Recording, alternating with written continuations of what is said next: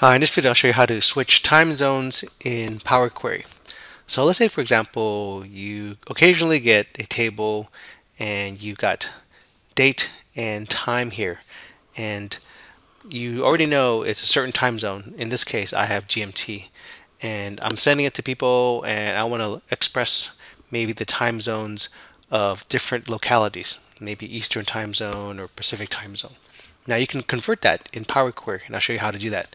First off, I will take this table. It's already a table, actually, this range of data. I go into design. You can see it's already been converted into a table. If you didn't have this as a table, you'd always have to convert your range of data into table first. That you would go into insert, table, or control T, and it will turn it into a table and ask you if you want to give it a name. I do have a name for it already. The table name is GMT.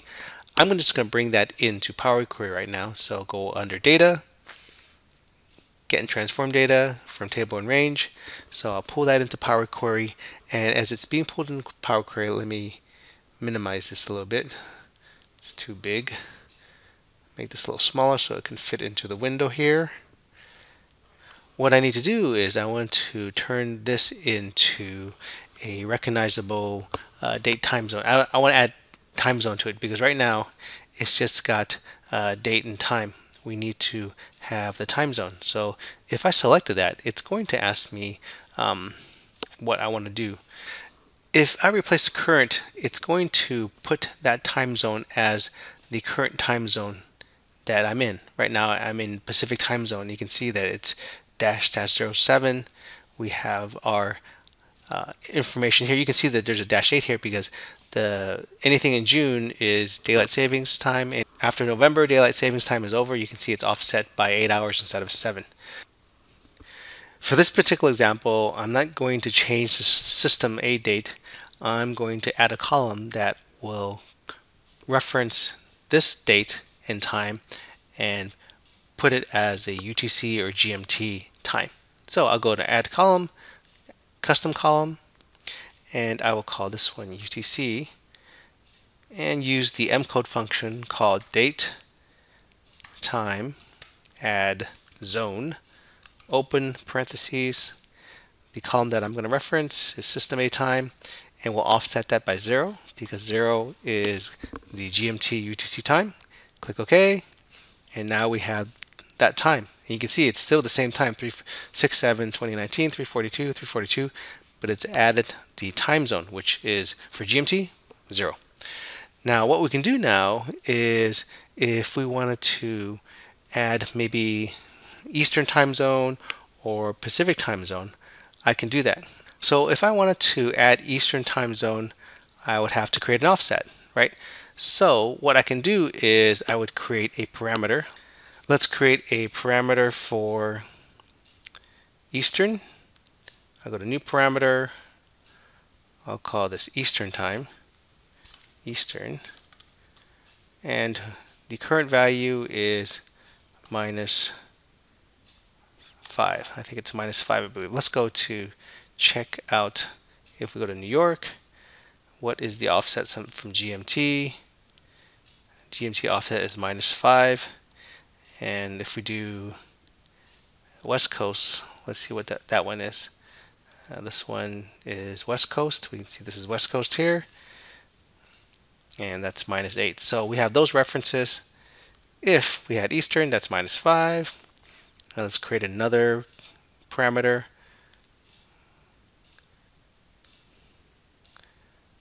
And we'll call this one Western.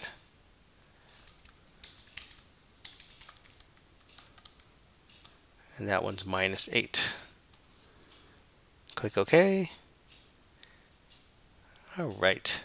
Now we'll go back into my GMT query, and I'm going to create another column. In this column, I will go add column, custom column, and we'll call this one Eastern. And we'll say date, time, zone,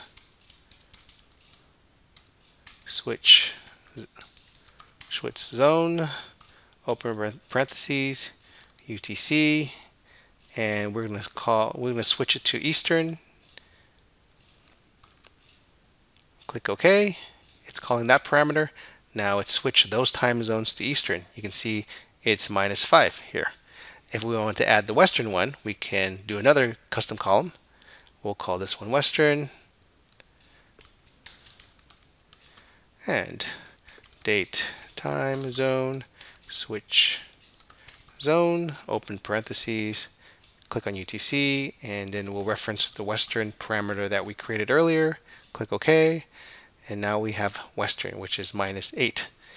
But what if we didn't want to hard code these and we wanted to kind of create something dynamic? Well, we can create a dynamic parameter and pass it into Power Query.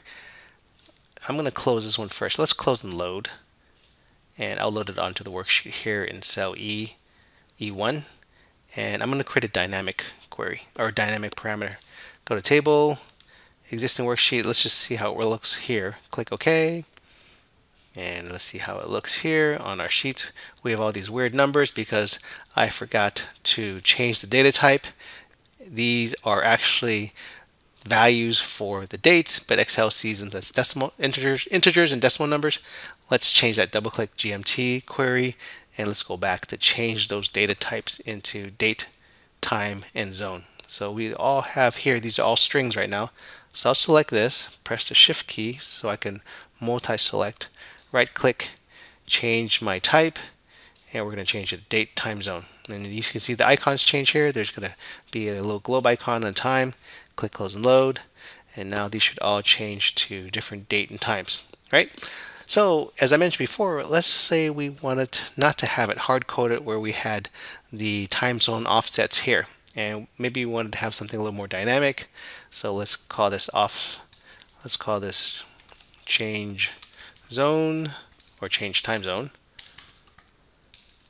Time zone, and we would have to know how much we want to offset it by. So if we wanted to offset it by maybe, let's pick something different.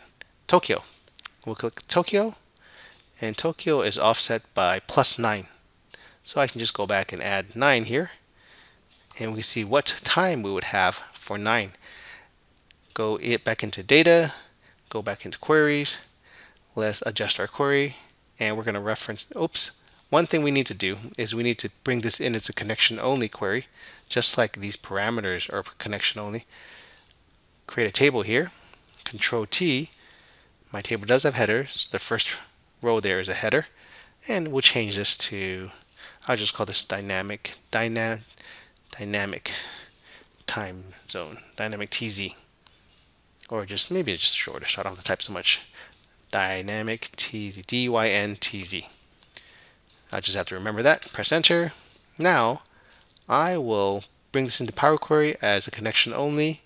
Go to data from table and range, and as it comes up, it's going to bring back that table as a 2-row table. I just want to drill down to that value there. So select that cell, right click, go to drill down, and it's just going to have that parameter there. That's fine.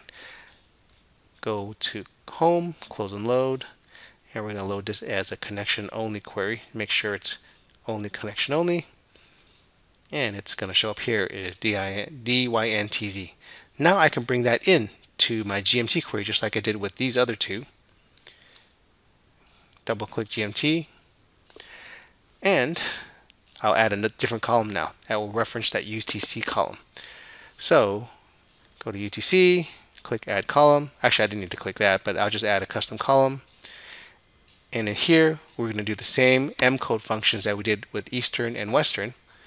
I'll call this dynamic time zone space, and go add, date, time, zone, switch, zone, open parentheses, UTC, and then my query was DYNTZ, I think. Let's see if I can look at that. Oh, I couldn't. Hope I remember that DYNTZ, close parentheses, click OK. And let's see if we got our Tokyo time. +9. We did get our Tokyo time. So I can click close and load. It's going to load it new here. Oh, I hope I changed the data type there. No, I didn't. Double click GMT to bring it back. Let's change my data type from the string to a date, time, and zone. So we can see here, select that, go to date, time, and time zone. Now close and load. This should turn into a date, time, and time zone friendly view here. So so now Tokyo time, UTC time, 12. Let's see, the first one here is 3:42. In Tokyo time, it's going to be 12:42, and here 12:16, 13:28. We have our Tokyo time is 22:28. If I change the time zone here, maybe I want to make my dynamic time zone look the same as Eastern time zone. I will make that offset as minus, I think it was -5 per center. And let's see if Eastern here is the same as the dynamic time zone there. Go to refresh all, and now it is the same. So those values are the same.